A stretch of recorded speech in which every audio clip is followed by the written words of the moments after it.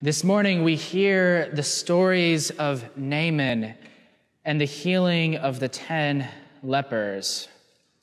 Bound together by common place, common disease, and common cure, these stories illuminate much about our expectations around God and each other. Naaman was a great man. He was in high favor with his master. His master, a king, was one who had great claim to power, and Naaman himself also had a great claim as commander over his master's army. However, his success is not attributed to Naaman himself or to his master. Rather, God is the one who has given Naaman military success. Many would assume, by looking at him, that Naaman had the favor of the gods, were it not for his leprosy. Fortunately, a cure is discovered, a long shot. This prophet of another people and nation, someone extraordinary, outside of the realm and the resources of care Naaman already has. Extraordinary measures would be taken. Naaman consults the king of Aram. He writes an appropriate letter to the king of Israel to send along with Naaman and his party. Naaman takes a vast treasury with him, silver, gold, elaborate garments, and this letter, hoping to bargain for the services of the prophet, for the miracle cure. Naaman assumes the prophet is one who works for the king, not the other way around. The king of Israel almost comedically upsets Naaman's idea of how this will go. Am I God? Certainly not. Elisha, the prophet, hears of this encounter and invites Naaman to come to his home so that God's power may be shown on full display, even over one outside the household of Israel. Now, when Naaman gets to the prophet's house, he's not invited in. No such hospitality is extended. Instead of the 5-star treatment or the magic cure or some grand pronouncement, he is told to simply go and wash and to make himself clean. Elisha doesn't even come out to speak to him. He sends a messenger. Naaman is at first slighted and frustrated. Has he not washed himself before in much clearer water? Has he not traveled all this way for a miracle? How could something so ordinary deliver the relief he desperately sought? Something that gold and silver and military prowess and power cannot give him. Fortunately, with the intervention of his servants, he tries the cure, and he is cured. It shatters his preconceptions. It causes a conversion. He returns to Elisha and now gains an audience in order to state his newfound faith. There is no God in all the earth except in Israel. God asks us to be faithful, and God is faithful to us even when we are not. Naaman shows us what it is like to seek out God while seeking healing, seeking wholeness. Naaman is a powerful man, yet he is still a human, still a creature, bound by that same problem of mortality that we all are. And Naaman's use of his power is illustrative to us. It shows us that when we stand in the way of our own faith, our own salvation, that God will remain faithful to us. God first speaks to Naaman through a captive Israelite girl, leading him to seek God out. Naaman has no reason to believe this story from this person, yet somehow, for some reason, he is drawn to this prophet of Israel. Looking for God among the powerful and those of his contemporary class, the king of Israel, first, he has to redirect Naaman. I am not God. I do not have the power over life and death. That is God alone. The king of Israel rightly points to God, not pretending to hold God's power for his own.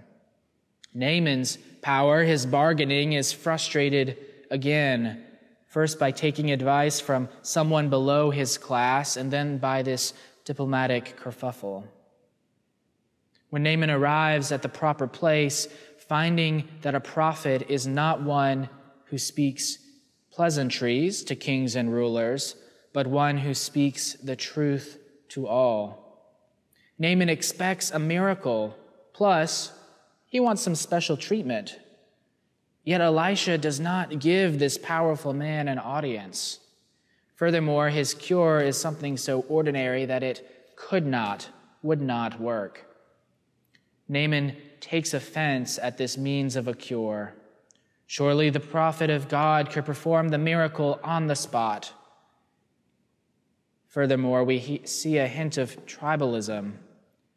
Those waters, are not the waters of my homeland more pure?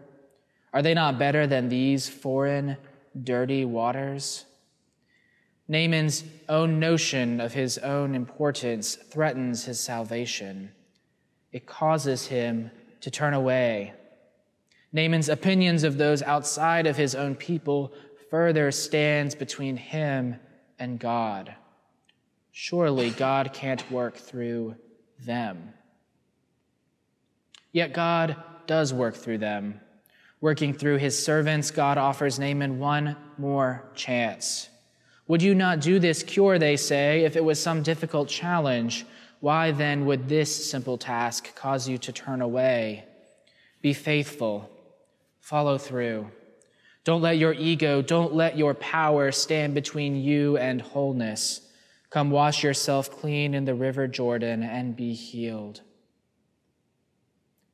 God asks us to be faithful, and God is faithful when we are not. At the end of the story, Naaman recognizes what we knew all along. God is God. The Lord acts through ordinary earthly means to restore Naaman to health. God does not need wealth or earthly power in order to be God. God is content to work through the ordinary for human flourishing and salvation.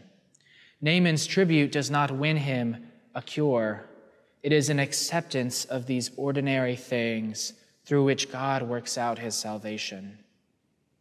As Christians, too, we believe God works through ordinary things to effect our salvation. God takes our offerings of bread and wine and turns them into his own flesh and blood, offered for our sake on the cross and given to us to sustain us in our earthly pilgrimage. God takes water to cleanse us from sin and graft us into Christ's body, the church. Each Sunday we come together to do what appears to be an ordinary thing, sharing a meal or going to a community gathering. Yet we're told that there's a mystery. This mystery, something extraordinary, that this is the place where heaven and earth will meet, and that we are called to take up our seats at God's own table. Jesus does the same thing in today's gospel, pointing out the faithfulness of the 10th leper, the one who is healed and returns to worship the Lord. This leper is a foreigner as well, a Samaritan, one of low standing, living outside the village, separated from others by his illness. We are drawn to the font, to the altar, and to Jesus, seeking not just physical healing, not just a solution to whatever earthly problem we have, but something greater.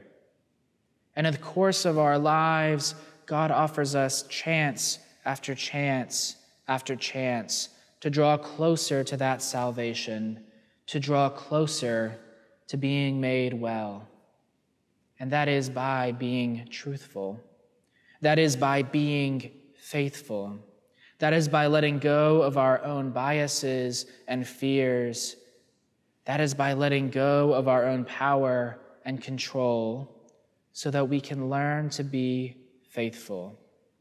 We can learn to accept ordinary things as means of grace, and we can learn to see God's providence in places that we do not expect. We can learn to be gracious, offering our sacrifices of praise and thanksgiving to God and uniting our praise into one great thanksgiving. And in our faithfulness, we can learn to be watchful, looking for the opportunities to point others beyond us, beyond themselves, to the life-giving God, one who makes all things new.